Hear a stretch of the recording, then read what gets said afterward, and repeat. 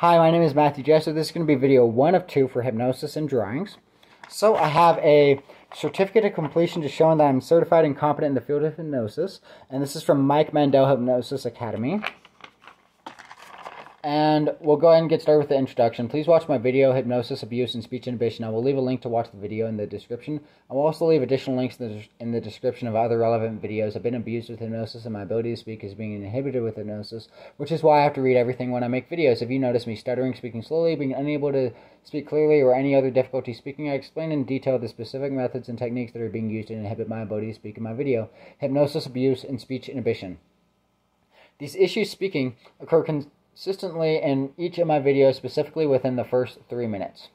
The hypnosis inhibiting my ability to speak is often very noticeable throughout my videos, and I will leave a list of the various hypnotic commands that are specifically being used to inhibit my ability to speak that can be recognized in my body language, facial expressions, tone of voice, and speech patterns in the description. So I also wanted to point out, when I said, when I corrected that C, changed the letter formation of the letter C and the word recognized. I was hypnotized to think that that was the nurse from Jordan Valley Medical Center.